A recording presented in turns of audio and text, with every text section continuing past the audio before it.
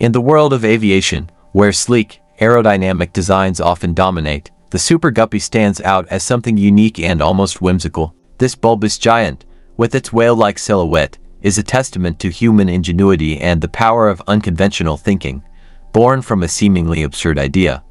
The Super Guppy has carved out a unique niche in the world of cargo transportation.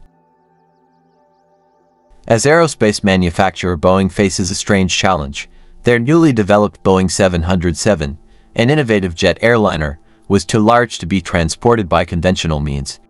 Dismantling and shipping parts of an aircraft is expensive and time-consuming. More efficient solutions are urgently needed. A brilliant engineer with a penchant for the unconventional, Sutter proposed a radical idea: modify existing aircraft to accommodate oversized cargo. The inspiration came from the Boeing Hamel, a modified C-97 Stratofreighter used to transport Boeing 377 Stratocruisers during World War II. Sutter envisioned a similar concept, but on a much larger scale.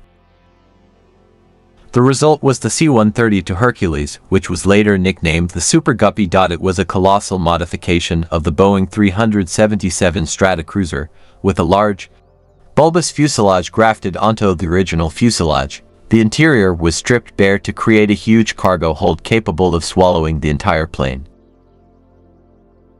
Super Guppy's appearance is really strange.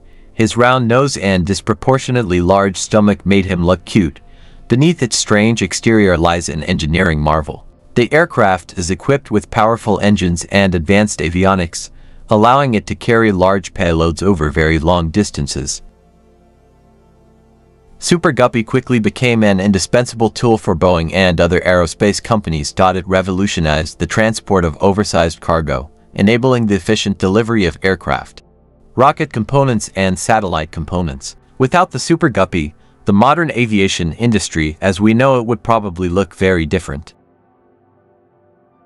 Over the years, several generations of Super Guppies have been developed.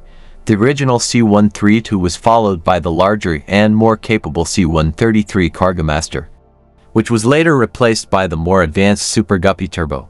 Each iteration brings improvements in performance and payload capacity. Although the Super Guppy remains a niche aircraft with limited commercial applications, its legacy extends far beyond the field of cargo transportation. It is a symbol of human ingenuity and a reminder that sometimes, the most unusual ideas can produce extraordinary results. The story of Super Guppy is a testament to the power of imagination and the courage to challenge conventional wisdom. The Super Guppy has been replaced by newer, more efficient cargo planes, but its impact on the aviation industry cannot be denied.